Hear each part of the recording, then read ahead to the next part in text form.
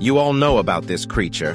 This is panda, also known as the giant panda, and scientifically calls Ailuropoda melanoleuca. This is a beloved and iconic bear species native to China's bamboo forests. These black and white mammals have a unique diet, primarily consisting of bamboo leaves and stems. Due to their specialized eating habits, they have evolved with a thumb-like structure to grasp bamboo efficiently. Pandas are solitary creatures, except during mating season or when raising cubs. Sadly, they are classified as vulnerable by the IUCN due to habitat loss and low birth rates.